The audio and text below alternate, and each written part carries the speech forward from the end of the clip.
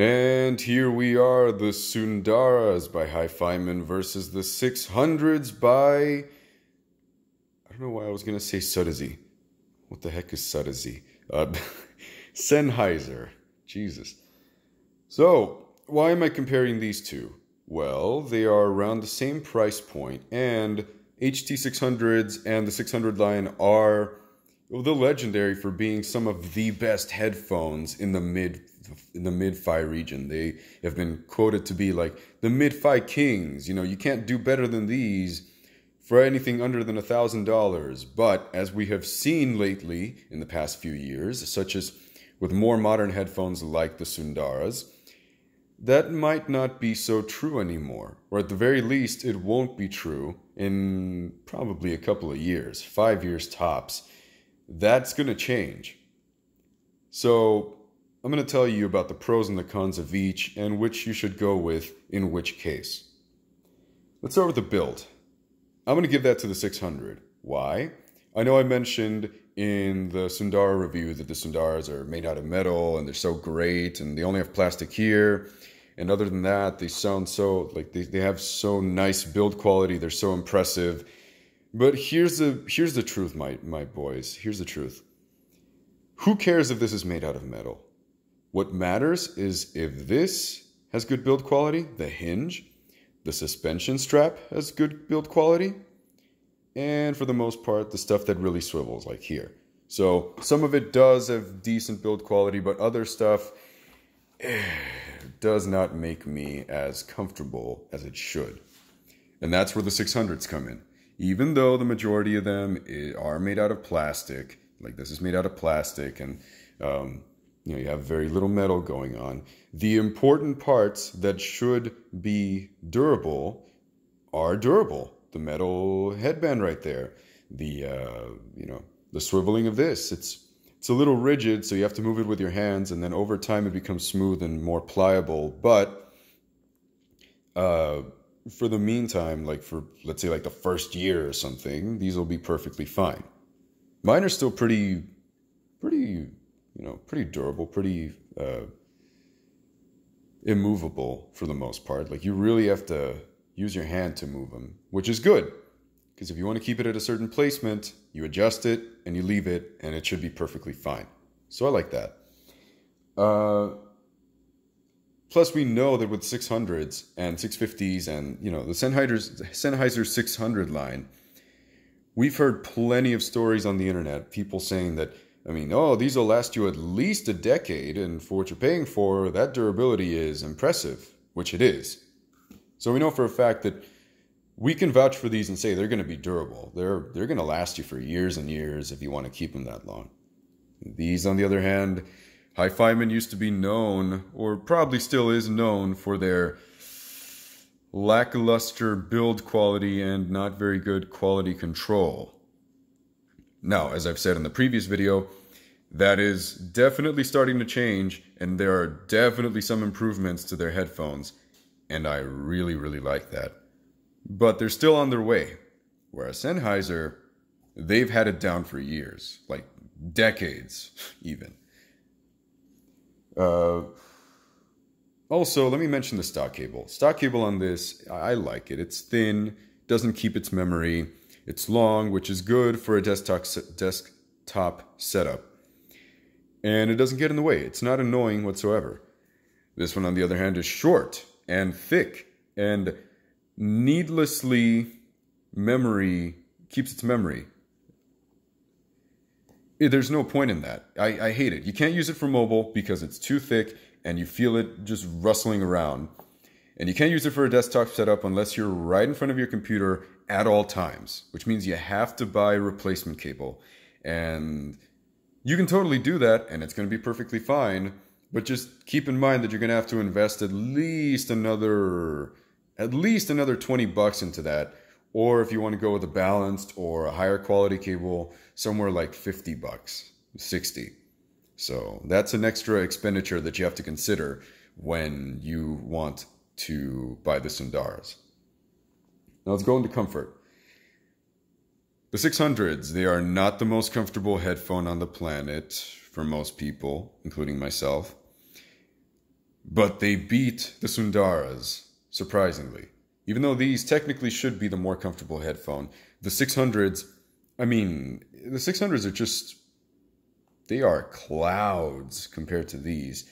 Just because of this really, really strong clamp here that it applies very, very close to your ears. And in the particular areas that it affected were like my jawline, the top of my head, like the top of the ear, not the ear itself, but like close to your temples, and the bottom close to your jaws. Not the left and right, not the forward and back, just the top and the bottom. With these, it had a somewhat similar effect, but after using these for quite some time and then coming back to the 600s felt like pillows to me. They were just so comfortable. So, I mean, I don't know what to tell you. Not so comfortable, less comfortable. As far as comfort goes, the 600s take it from me. As far as amplification goes, the Sundaras definitely edge out the 600s there. The Sundaras reach like 90% of their potential off of a smartphone, whereas the 600s, I would say somewhere like 70% of their potential off of a smartphone. They can get loud enough off of a smartphone, but it's nothing compared to the Sundaras, and the Sundaras reach their maximum potential sooner. Now you could make the argument that, oh, well, the 600s scale well with good, with high-end gear, but on the flip side, you could also say, I'm going to have to spend on expensive high-end gear to get these to sound their best. Whereas with these, that's really not the case. Just something simple, a couple $100 on a DAC and amp, like $200-300, including the connections and everything, and you did it. You've got your end game with the Sundaras. You're fine. Yeah, as far as amping goes, the Sundaras are just, they edge out the 600s for sure. As far as sound, yeah, how's the sound quality on these? Damn, very dry. Sound quality. As far as the bass goes, Sundaras take it by a landslide. I mean, you got deeper extension, you got more articulate bass here. You got that juicy planar sound with them in the bass. So juicy, so delicious. And they are slightly above neutral, but really worth the deviation. I mean, it's just so good. Very enjoyable. Whereas you got the 600s that are closer to neutral, which is a good thing, and it's certainly not bad bass, but it is definitely has a quick roll-off, which is usual of a dynamic headphone, but especially true of the 600 line. And it can be relatively weak depending on what you're coming from. Now, I quickly got used to these, super quickly got used to these when I started using them, and they certainly didn't feel like they were lacking something, but then when I moved to something else, it felt like, oh yes, good, awesome bass. So, you get used to these, whereas with these, God, juicy bass, so good.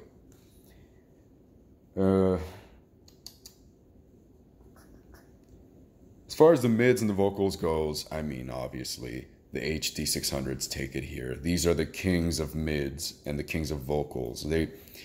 They're widely praised for having some of the best vocals. Maybe a tad too forward, but totally worth it in the end because, oh, man, at least they're not lost. At the very least, they're not lost. And if you're really into vocals, these are the king for you. They're definitely closer to what you could say is a more neutral sound and more natural mids, as opposed to the mids on the Sundaras, which can sound pretty hollow and tube-ish, as I previously explained in the review video, where I said that it kind of creates kind of that hallway effect. And credit to that Redditor or that YouTuber. I forgot who it was, but it's not my brainchild. It does kind of create that hallway effect or speaker effect, that they sound like they're actually speakers, not headphones. But I really don't consider that too much of a positive because these do mids and vocals so well. Now, as far as the highs goes, I'm thinking it's kind of a tie here. Really, it's more of a pick your poison kind of deal. If you're looking for something more laid back and neutral, the 600s are going to be it for you. Whereas if you're looking for something a little more juicy, sparkly, and exciting, and somewhat forward, somewhat V-shaped, then the Sundaras will do it for you. They're airier, they have better extension, slightly better extension, but they do have better extension than the 600s, and they do have air. So it's definitely a plus for the Sundaras. But again, that's a matter of pick your flavor right there. Soundstage. Soundstage. Obviously, these bad boys take it for soundstage. These sound like you're at a rave with electronic music. They sound like you're at the concert. They're not extremely wide, but coupled with the imaging, which I'll get to in a bit, so beautiful. Amazing.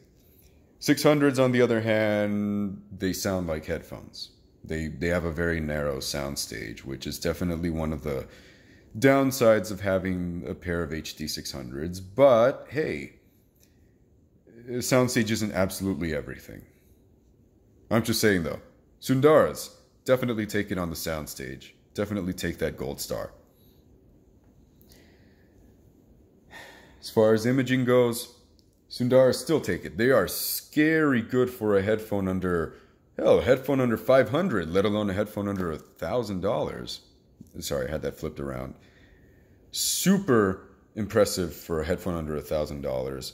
Even more so for a headphone under $500. Just a true surprise, to say the least.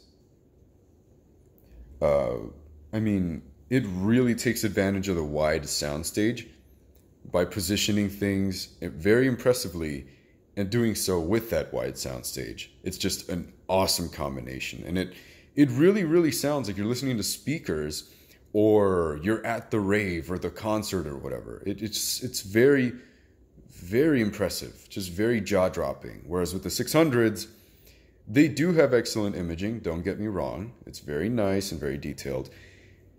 But you also get a... how do I put this? Due to that narrow soundstage, it really puts a cap on what the imaging can do for you and how much it can impress you, unfortunately.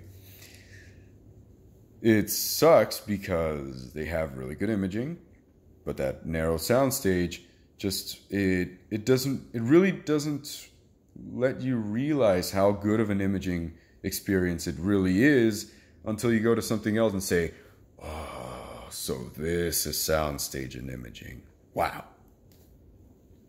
Like I said, that isn't 100% everything, but it is a very important thing. So, overall, Sundaras take the cake on the majority of the cases here. In most cases, the Sundara is going to edge out the 600s. And like I said at the beginning of the video, these used to be the king. They used to be what everyone raved about and what everyone liked. And they said, these are the epitome of excellency under $1,000.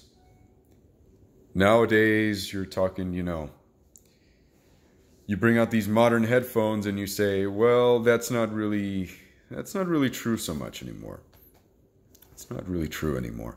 These things are impressive and more technologically capable, and they're just starting to be better than the kings. You know, at some point the kings have to die and leave the throne to someone else, and the time for that is very near. Now, don't get me wrong. As far as vocals go, these are still the king. Forget about these if you're only interested in vocals or if vocals are your priority. 600s are the way to go. But for literally everything else, the Sundaras are it for you. I mean, these are just jaw-droppingly insane. But as far as comfort goes, really, I mean, try out the Sundaras, man. Try them out. If you don't like them, then try something else. But I think the sound quality and the improved build quality that you get from the Sundaras, that alone makes them so worth trying. they're really going to impress you. I'm not going to lie. Hell, they impressed me. And this was a long time ago, but they impressed me more than some of the endgame headphones I've tried have impressed me. Like the HD800S. Hey, I'm sorry, man, but dynamics are dynamics after all. And I mean, oh man, planars are just, they are something else. They're really worth trying. So in the end, I have been looking for a replacement for my 600s just because, although I like these, I wanted something that sounds better, closer to endgame, and had, at the very least, the same amount of comfort, if not a little better, you know, more comfortable. And when I looked into these, I said, damn, they're so close, and I really would have kept these over the 600s if it weren't for the fact that they're not very comfortable. And they have some strange mids, some kind of strange mids in some tracks. So I'm going to get rid of these, and I'm going to stick with these as my my daily driver for now. But at the end of all this, once I, you know, go over a few, like, I don't know, like 10 other headphones or something like that, closer to endgame, trying to find it, if I don't find what I'm looking for, I think I'm going to come back to these, and I'm going to give these another shot. And do keep in mind, if you buy these off of Amazon, get them with a warranty so that you can replace them for pretty much free, or have them repaired for free if anything happens to them. Normally, I wouldn't really, you know, recommend that just because, oh, brand new pair of headphones, what could go wrong, and Amazon's return policy and whatever. Yeah, but with Hifiman, that's a little more questionable. So if you get the Sundaras, listen, dude, an extra $20-some for 2-year warranty or $30-some for 3-year warranty, you're still going to be spending a high amount of money. They're no extra skin off your back, man. And you'll have the peace of mind that if anything happens to these, or if they start to, you know, show quality control issues, like in the 6-month period, you can just call Amazon and say, hey, I've got my warranty, swap them for me, and you'll be fine. So that's what I have to say about these. So close, so close to outranking my 600s, but that comfort in those mids, I do not abide.